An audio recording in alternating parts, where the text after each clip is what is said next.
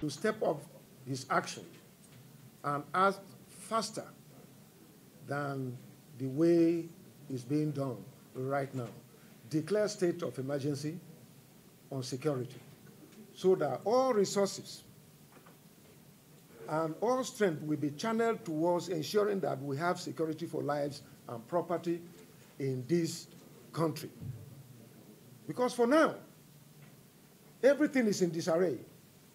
And without security, there can be no meaningful development. And so the presidency is not doing well. That is why I had to write to him. That is why I had to open up and publicly declare that the president must come out and take steps that will redeem his image. President Buhari served this country as a military head of state. And Nigerians appreciated him for who he was.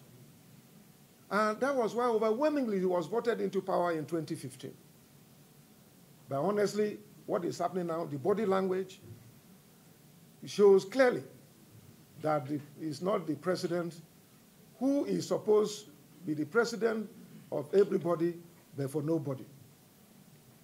It is clear to me that the president is the president who is the president for everybody and for some people.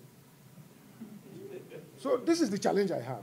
But when you talk about these things, I saw some sponsored media outings that talk about performance of ORTOM. I'm doing well, just like any other governor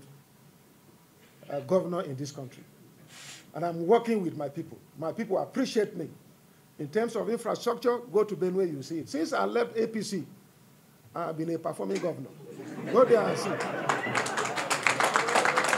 I've been a performing governor. Anybody who wants can go to Benue State. Let my media people take you around.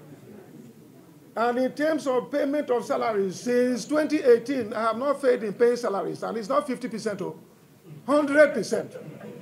And Benue State is the third state that is paying the highest salary, apart from Lagos and Rivers State. So when you come to bring those barefooted arguments that ORTOM have not done anything, come to Benue State, you have not been there. It's just that I'm publicity shy. That is why you don't see those things.